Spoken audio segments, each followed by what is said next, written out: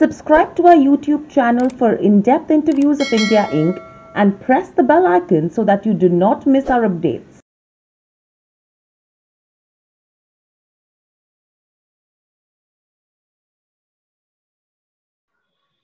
Hello and welcome to Nirmal, ladies and gentlemen. I'm Hiral Dadia. We have with us Sachin Bhanushali, Director and CEO at Gateway Rail Freight, joining in.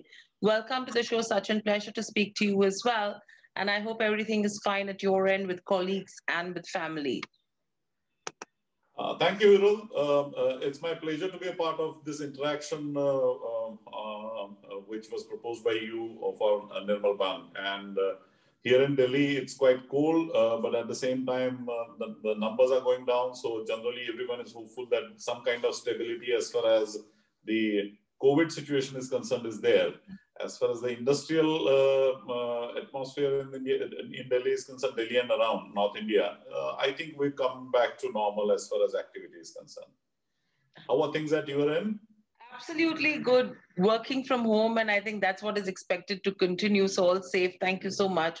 Sachin, let's start with the conversation with regards to the impact that COVID has led with regards to the business as a whole, because no sector, no economy has been left untouched on the back of this. Clearly, if you go to see with regards to where logistics was concerned, that was a crucial activity that was needed, may you say, for the supply chain of raw materials, or even for that matter of finished goods or supplies to houses. Now, when you talk of the logistics sector as a whole, how would you actually describe the transition from the lockdown to now? Okay. Now, I would like to see it a little differently. Logistics service, whether it is inbound logistics or outbound logistics, is basically makes what manufacturing consumable. Without logistics, it is not possible to manufacture either industrial goods or consumer goods, nor is it possible to take those from point of manufacture to point of consumption. So the space utility, which we learned classically in the economic theory, is something which is brought in by warehousing, storage, and distribution, apart from transportation. So I think the COVID impact which came in primarily hit the road transportation segment immediately, because I think India laid a great emphasis on closing down life on street immediately when it was suspected that we might have a big pandemic situation in India. So this resulted into a lot of truck drivers not being available, and switching off the road segment of the total logistics space actually makes it difficult for it to be completed. Ocean transport and rail transport are incomplete transportation unless the first mile and last mile is done by road transportation. And non-availability of drivers resulted into tractor trailers as well as trucks, the lorries as we call them, being not available for the purpose of this first mile and last mile.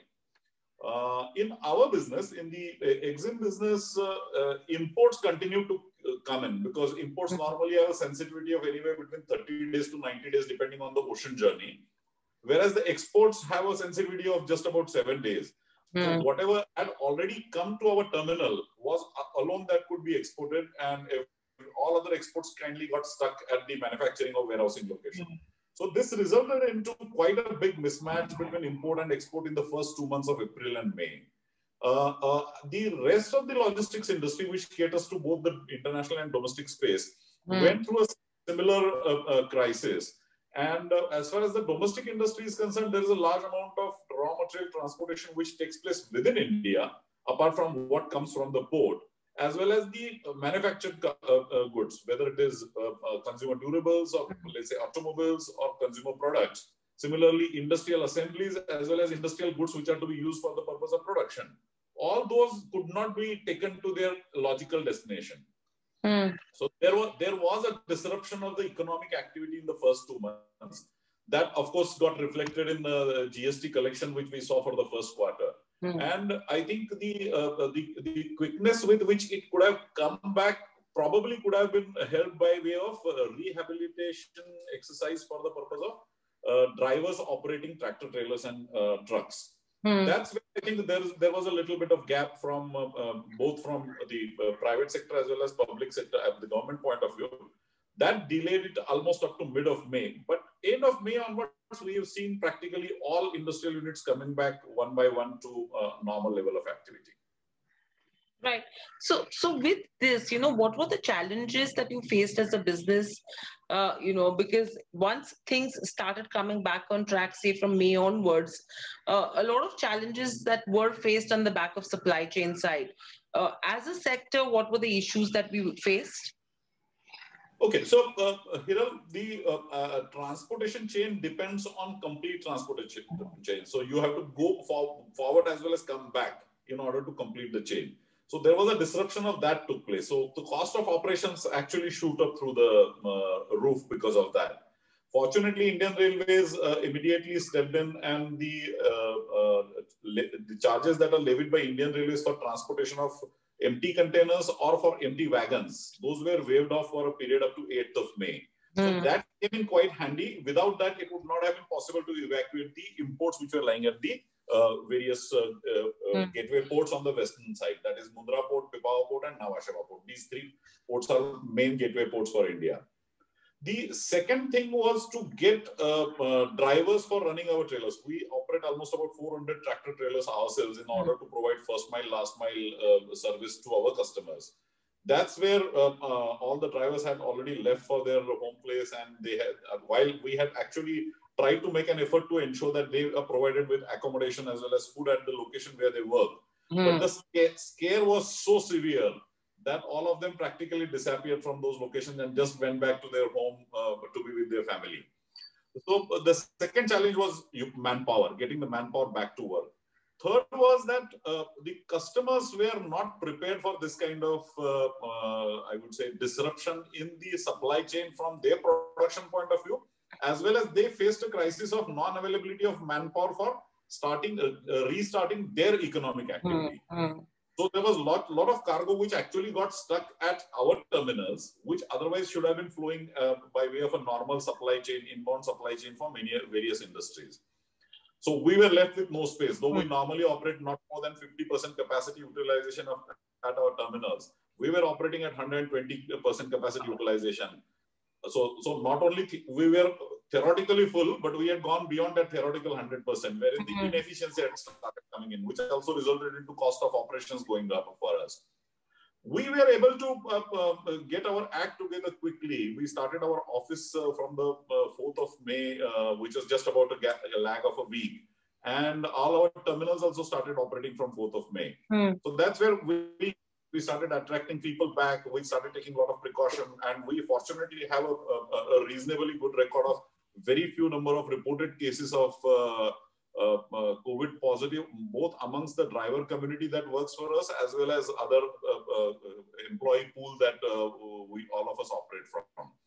So the third challenge, as I said, was motivating people to get back to work.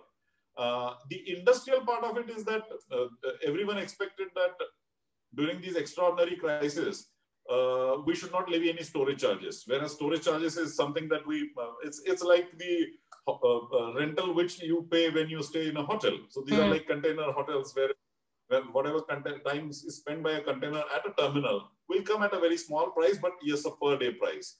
So industry expected that we will not charge them anything. So we ended up being mindful of that. We ended up giving up a large amount of our revenue for the first quarter. And during that quarter, some amount of accrual did take place. I think from an overall point of view, it was not a great quarter, but not a bad quarter. Another thing which crept in is that confusion which was created by the Ministry of Shipping by issuing a notification saying that no ground rent or storage charges will be levied on containers. Whereas actually what they meant was that at the port locations where those were built on government land. All ICDs are built on private land, and those are like warehouses. And if you stay in a warehouse, you will have to pay the ordinary price. So what we did is that there is always an element of penal charges in order to dissuade people to leave their cargo with us for a longer duration period of time. So we practically waived it off completely, and only the standard charges were collected by us. So that was the encouragement that we gave to industry. Apart from that, there was one more thing which we faced is that this resulted into the import and export business going into some kind of a seesaw situation. So suddenly exports went down. We had only imports. Then once the impact of the COVID restrictions in India was felt internationally, the shipping line started closing the tap on India market.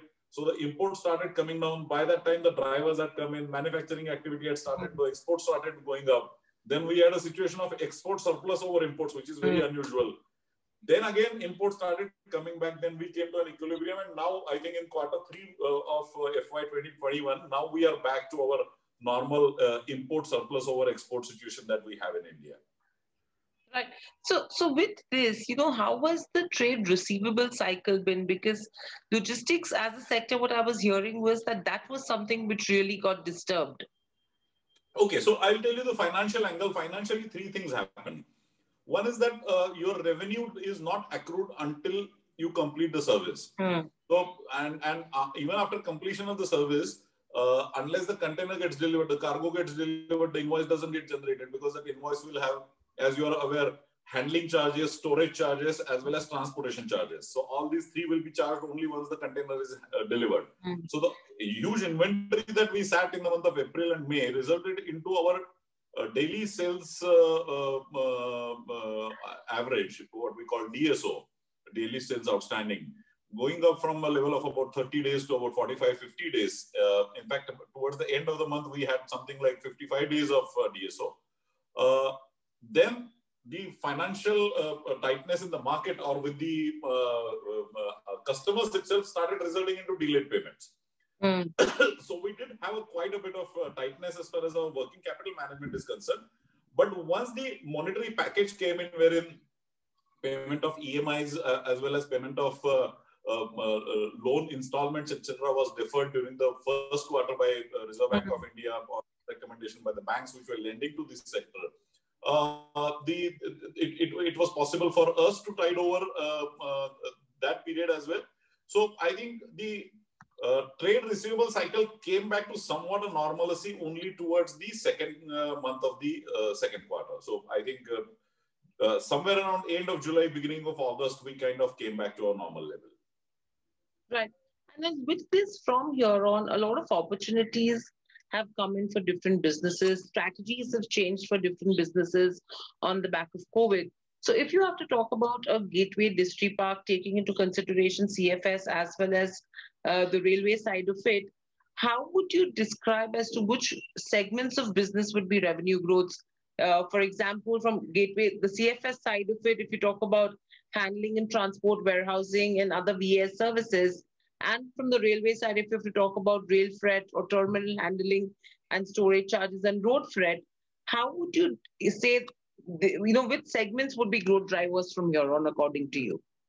Okay, so if we look at these two businesses, CFS business and ICD by rail business. So CFS by road business had undergone a metamorphosis wherein, because of direct port delivery, the market had shrunk. Almost 50% of the containers were being directly delivered from the port, and there was no need for these containers to be brought for customs clearance to CFSs. So the market had shrunk. But during these times, because of non-availability of transport, the port started getting congested, and the port authorities then insisted that these containers should be cleared and blocked by various CFSs. So we brought those containers and kept with us, which ordinarily would not have come to us. It resulted into demonstrating two things. One is that it gave a little bit of a revenue opportunity for us.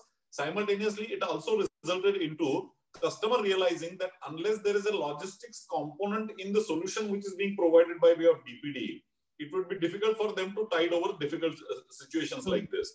So a lot of DPD customers, which were doing directly from port, have started bringing their DPD containers through our CFS, at least to ensure that the relationship exists, etc. So this was the first opportunity to get there. As far as the ICD business is concerned, ICD business practically continued as business as usual. There we did not face any, let's say, market upheaval as such, but it also resulted into the industrial units, particularly the larger industrial units which are into automobile manufacture, etc., or let's say steel, specialty steel and alloy manufacture, etc. They started realizing that importance of an ICD in maintaining their supply chain is an extremely important component. So I think there is definitely an improvement in the respect that they have for the kind of work that we do. It hasn't resulted into a revenue opportunity as far as the rail business is concerned.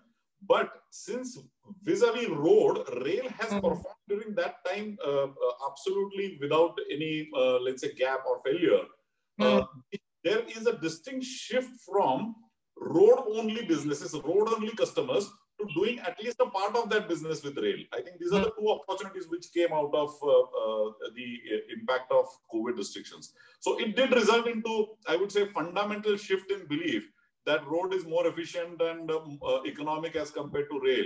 So the logistics sector, particularly the rail-based logistics sector, has been able to prove that we stand in good state in difficult times as well. On the CFS side, there was a bit of storage income that we could earn during that time. So our storage income went up, which more or less compensated for our loss of business, particularly in export direction. Similarly, in ICD business also, we got a little bit of income by way of storage charges. Imbalance was taken care of by Indian Railways concession of not charging any rail haulage charges for the empty containers and empty wagons. So overall, economics did not kind of bother us so much. But the amount of effort which went into restarting, rekindling the flame, restarting the cycle once again, both for our customers as well as for us, I think was quite compelling.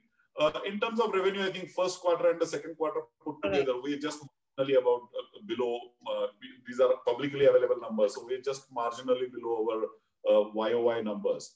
And I think the way it is going, things are not going to be too bad, because we clearly see that there is a resurgence of demand in the market, particularly for private transport, entry-level private transport, whether it is two-wheelers or four-wheelers, seems to be quite strong. That means the assemblies which come in for that, the raw material which comes up for those businesses in import direction is kind of, again, firmed up. So on the whole, I think the non-FMCG consumption story seems to be unfolding. And any non-FMCG, particularly in industrial goods as well as manufactured consumer goods, if you see a resurgence, then it also requires a great deal of new investment coming in. So if it continues on a sustained basis, there's a good chance that it will attract more investment. More investment would mean more imports. More investment would also mean that I think the industrial output would go up. So the aggregate demand, I think, is showing up firmness second quarter onwards. So I think that's something that to look forward to. I think recovery would be much faster than we expected it to be. Right. And then with this, on the back of the restructuring, what's the update on that front now? Where are we on the process? Okay, so the idea was basically that if you look at the businesses that we are in, container freight station business, which is by the side of the port, and the ICD business, which is rail transportation of those containers and clearing those for hinterland in the ICDs. The business remains the same. It is intermodal business. It is basically delivery mechanism for the shipping line to conduct their international business in India, if you can put it in one line. So while the rail business was started as a separate business for certain economic reasons, there was going to be a private equity investor, and then that private equity investor later on exited. So there was a strong case to consolidate these businesses together. So we have three entities: Gateway Distriparks East India Limited, which is based out of Visakhapatnam, and Gateway Distriparks, which has got 5 terminals at various different locations. We have one owned and one operated terminal in Nhava Sheva. We have one in Chennai. There were 2 in Chennai, but we sold one of those. We have one in Krishnapatnam. Visakhapatnam one, which is operated through that subsidiary. These 2 would collapse together, and then Gateway Distriparks Limited, which is listed entity, will become a part of Gateway Rail Freight Limited, and it will basically be a merger of these 2 entities, with the merged entity being a listed entity post. So as far as the process is concerned, process normally goes through stock exchange approvals, SEBI approval, and NCLT approval. So we are almost towards the end of our SEBI approval. Once this is done, then we'll move to the next and final stage of taking our case for merger to the National Company Law Tribunal. And once that is done, then the merger will be with effect from 1st of April 2020. That will be the appointed date. So the current financial year would basically be treated as a consolidated entity. Now, this brings in quite a few advantages in terms of the group as such. So the first advantage which comes is that while you are dealing with multiple customers at multiple locations, now there is only one entity which will deal with those customers. Number one. Number two is that at all these locations, our methodology of operating the terminal is similar. So there is a container yard, there is a warehousing space, there is an office from where transactions are handled.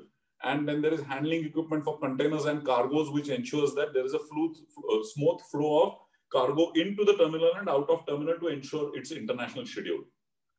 So the methodology being same, it would be possible for us to consolidate these businesses and kind of get a synergy of operating from various terminals. At the same time, servicing multiple customers from all terminals under a single umbrella will help. So that is the first main advantage which comes in. The second advantage which comes in is that the growing business is rail business.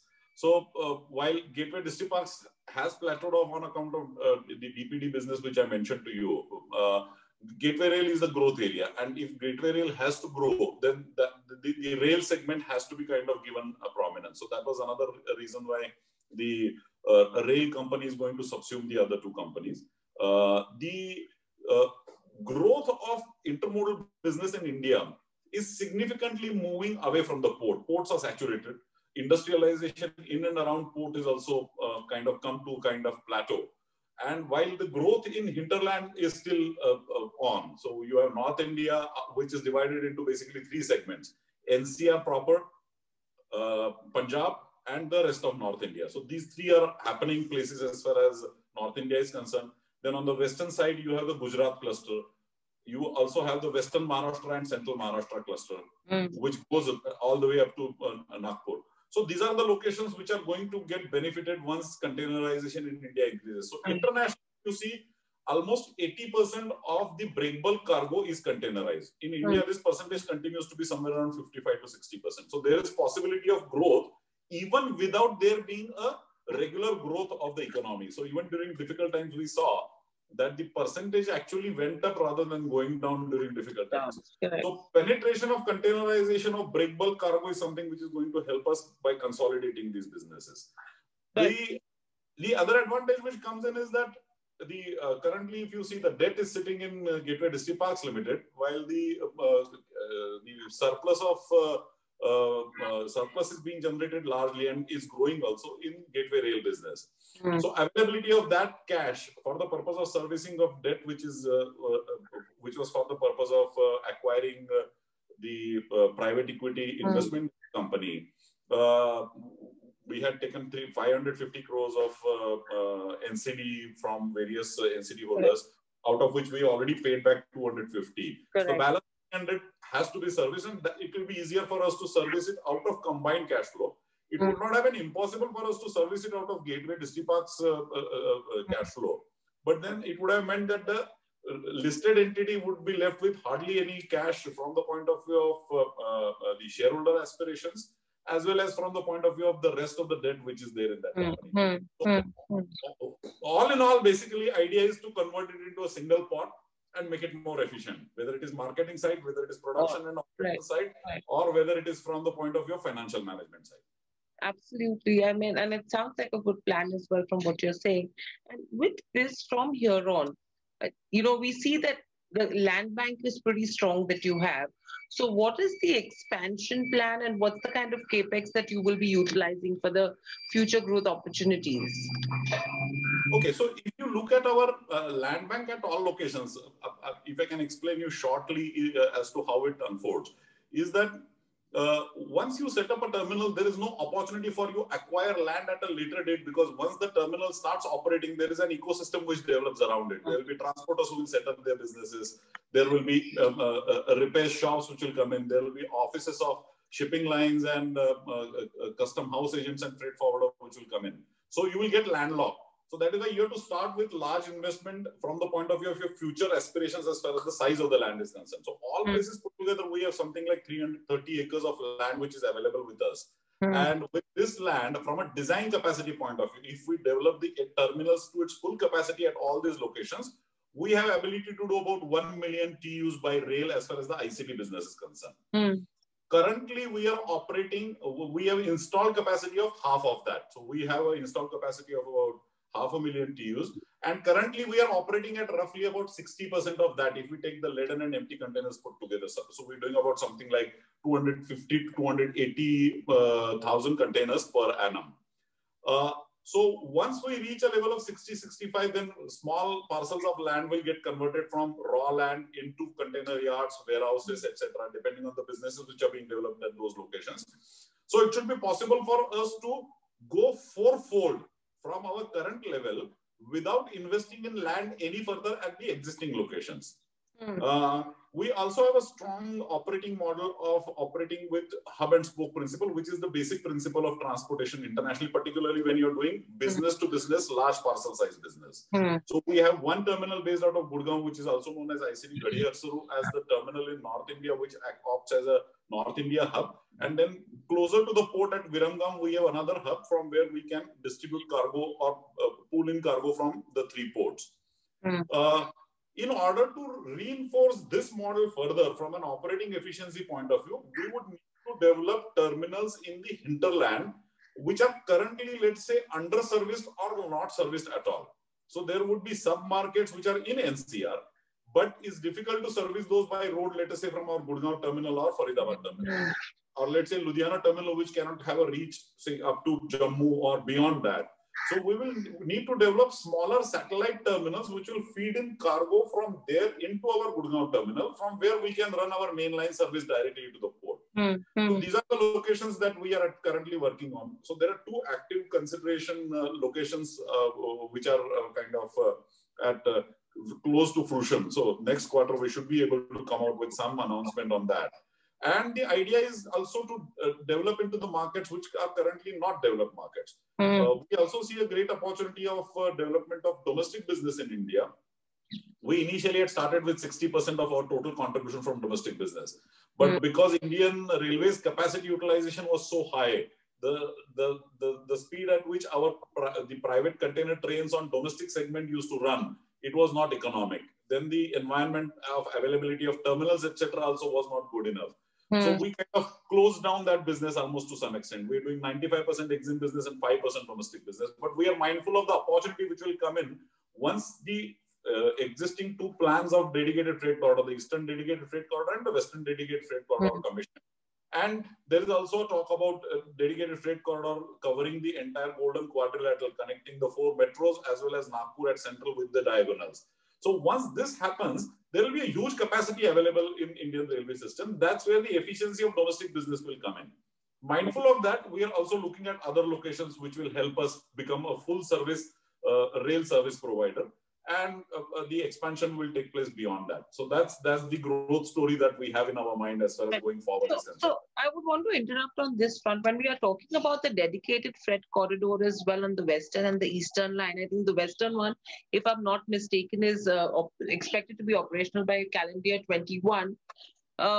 What is the kind of financial benefit you see as a company?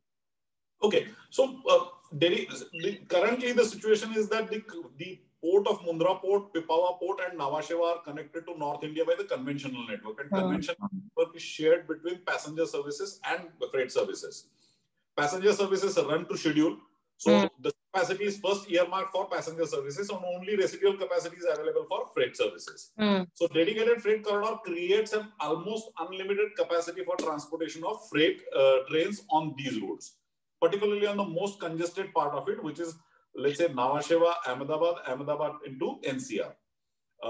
So the dedicated freight corridor will result primarily into 3 advantages coming to railway system, including us, Indian Railways and us put together.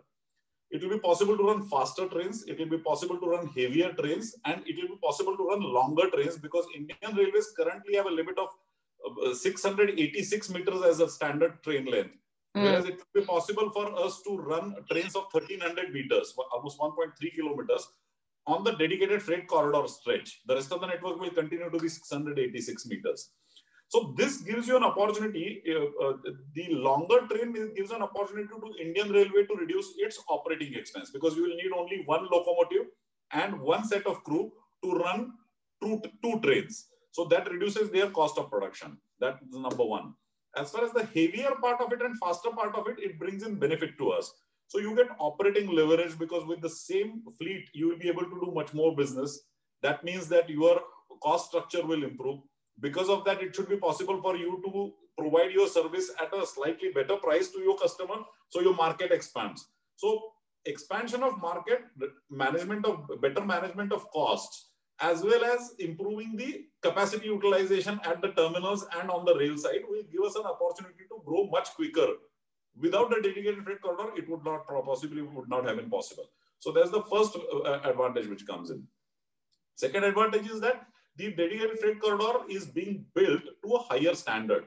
Currently, the load that we can carry on a given wagon is 61 tons. If we modify the existing wagon fleet, then it can go up to 68 tons.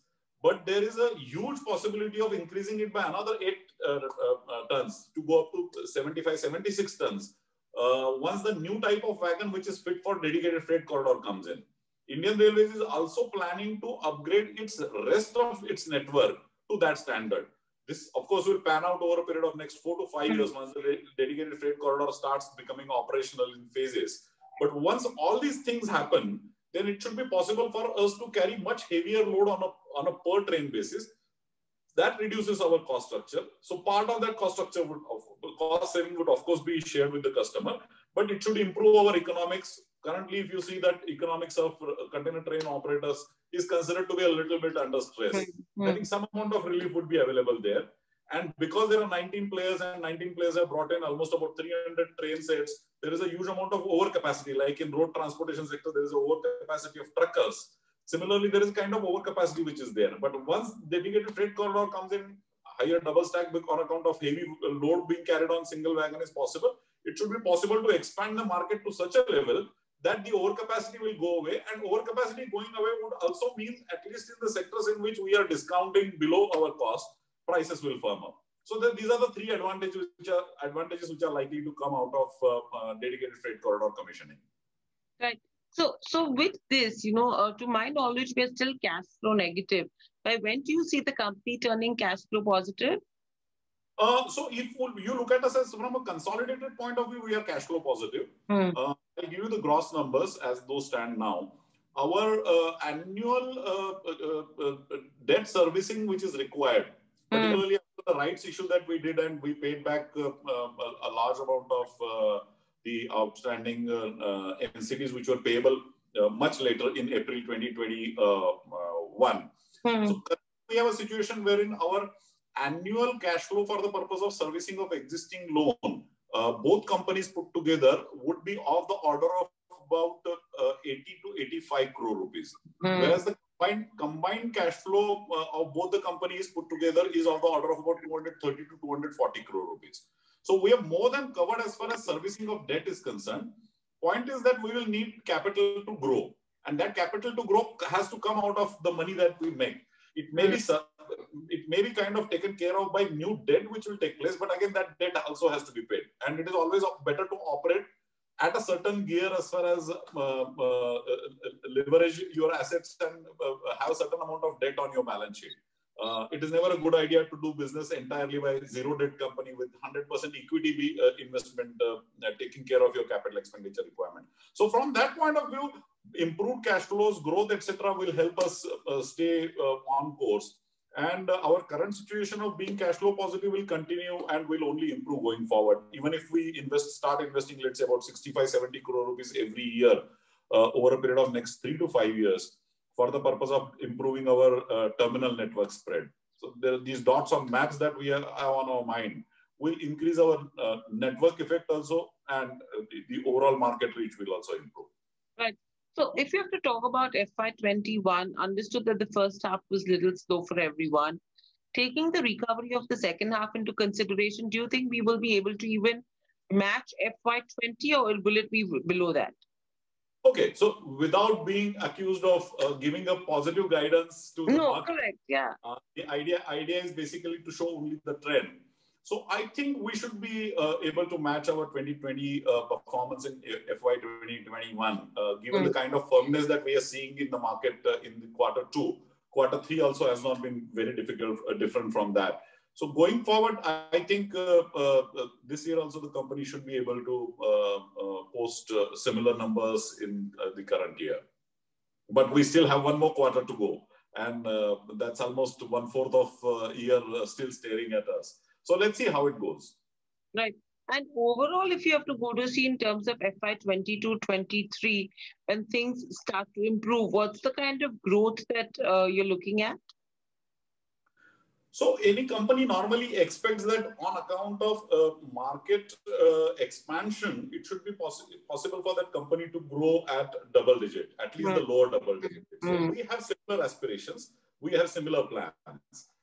It depends on three things. One is that aggregate demand has to show up. Unless there is a demand, and we are a dependent sector. We are not a sector which we are not B2C. We are B2C.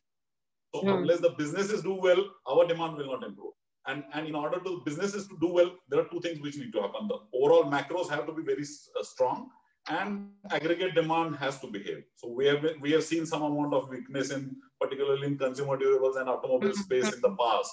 So if we assume that will be taken care of, then it should be possible for us to grow at, say, about lower two-digit growth going forward for the next couple of years. It would also result into some amount of below EBITDA line expenses going up on account of interest burden going up. Correct. But I think we should be able to take care of it on account of merger activity that we're planning, also combined cash flows put together. So I think there is a strong case for growth in terms of the logistics business for all of us is concerned. Absolutely. And hoping that all the external factors fall in place for everyone so that all trajectories, all business plans are kept hand in hand.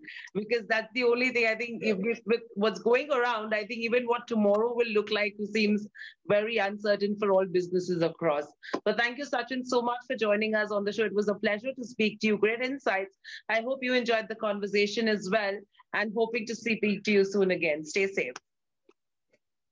Thank you so much, Hiral. It was a pleasure to meet you on this electronic platform and share our views with Nirmal Bang as well as the audience that it will be addressed to.